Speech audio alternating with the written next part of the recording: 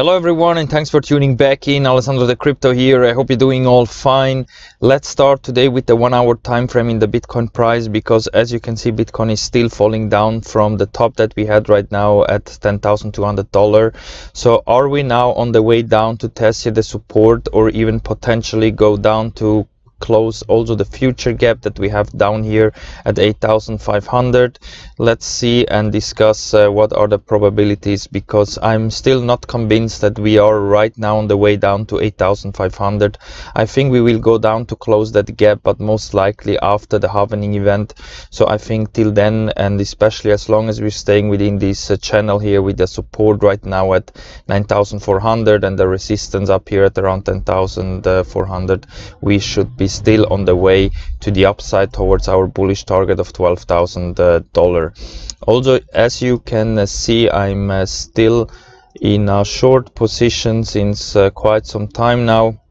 I'm getting every 8 hours some funding rates, so that is okay. I can keep up to keep the trade open, so I'm okay with that.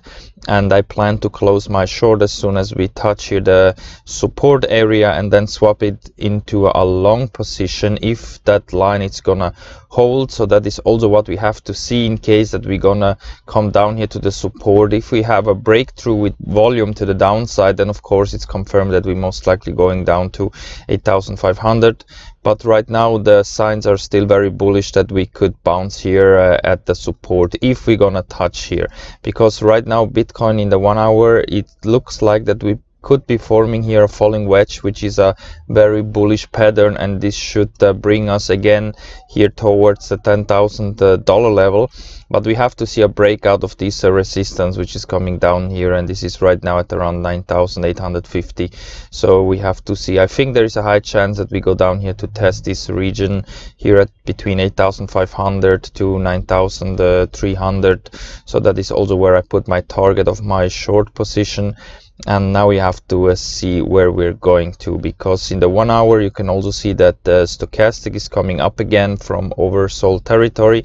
RSI is now trading below the 50 level, so we are trading now on the bearish side, and we didn't manage to go above it again, so we keep getting rejected from the 50 line in the RSI.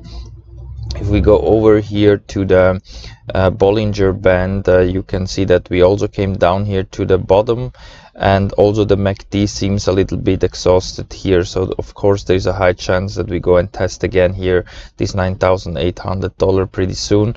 So we have to see, but right now we're trading at the bottom here in the 1 hour, so bounce to the upside is very likely, I think, especially when the stochastic is towards to the upside. But of course right now we are in neutral territory.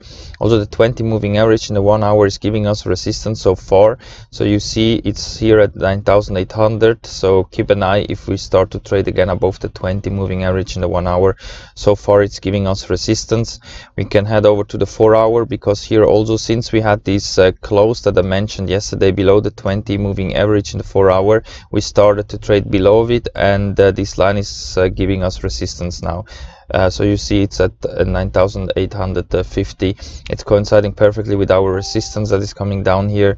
So keep an eye in case that we're gonna start to trade again above the 20 moving average in the 4 hours. So as long as we're staying here, and most likely here the 50 is giving us some support at 9,700, we're gonna squeeze out here and then have a breakout to the downside here towards the support, or again to the upside towards our resistance here at 10,400. So the 50 should hold as support, as it did also in the past a few times. In case that this line is also gonna be broken, then I think it's confirmed that we're going to test here the support. So keep an eye here in the 4 hour, because also here we're trading below the 50s on the bearish side. Now the momentum is clearly shifted to the downside, but that doesn't mean that we have to go right now to 8,500 or even lower. That just does mean that we are not anymore testing here the resistance. Right now we are looking for a support potentially down here for 9,300 if we have a breakout to the downside here. this falling wedge could be bullish pattern, so be careful in case that you're opening a short. So I would look better for long positions right now, even though you're gonna pay these funding rates in case that you open a long position. You see also the stochastic is oversold here in the 4 hours, so also here it looks like that we should see a bounce pretty soon, most likely if we're gonna down here to test again this $9,600 area down here. So let's also have a look here on the Bollinger Band in the 4 hour, because also here you can see that we're coming down to the bottom area at 9,600. I think there's a high chance that we maybe go down to test this line and then shoot up again towards the middle line of 9,900. But also here you see that we are trading on the bearish side, so be in the bottom area of the Bollinger Band. MACD also still shifted to the downside. We still don't have a bullish cross here like we had over here, so I'm waiting also for this to turn over. And we can go back to the Bitstamp chart and open the daily time frame, because also here it's very important that you see that the 20 daily moving average is at 9,380, so more or less where the support is lining up. So there's a high chance that we also go down here in case of a breakdown, that we have a support down here 9,380. so that line is what you have to look for right now.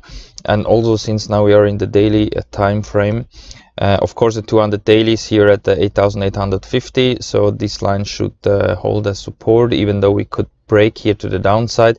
Even if we would wick down or have a retest of this 8,000 to $7,500 region down here, we should then bounce back up and close the daily again above the 200 daily in order to be still on the bullish side. If we're gonna have a daily close below one of these two moving averages, I think that would be the first warning signs that this could be ending here, this rally, and we should be in again to see prices again towards 8,000, maybe even lower. And since we are here now in the daily, we can do a small Fibonacci retracement just to see in case that this was the top now. So from the bottom here of 6,400 and this was the top here 10,200, this would give us a 0.618 fib line of $7,900.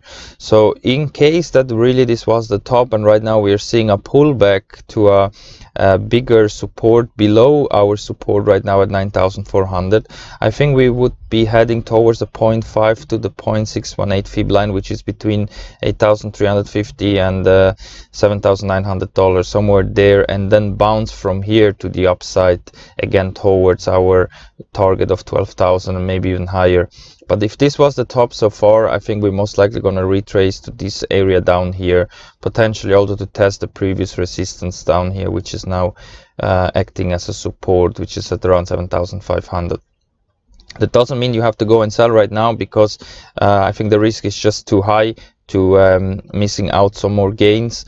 I would just dollar cost average in case that we're going really that low here. And also if you open longs starting from this support here, make sure that you're able to scale in your trades down to this level here. So don't go too over leveraged, and also not with too much money. So always use a small percentage of your portfolio so you can handle any price change.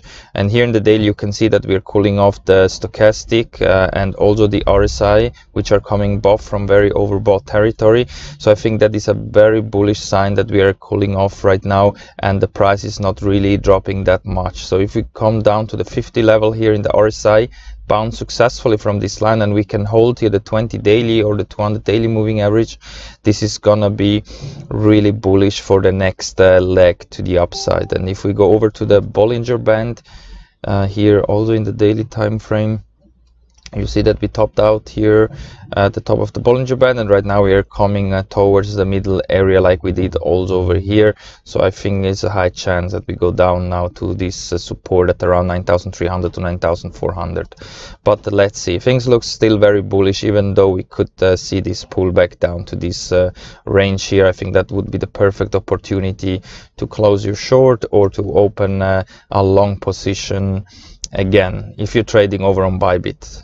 Here you can trade Bitcoin, Ethereum, EOS and XRP with leverage up to 100x. And if you still need an account on Bybit, you can use the invitation code that you find down below in my video description.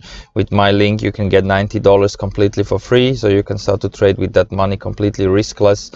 When you open an account, you just need the email, nothing more. Then you go here to the rewards hub and you can claim here all your bonuses. So you have to put, for example, a deposit of 0.05 Bitcoin or 0.5 Bitcoin to get $50 or $5. You don't have to trade with that, you just have to keep it on your exchange so you can claim this free money.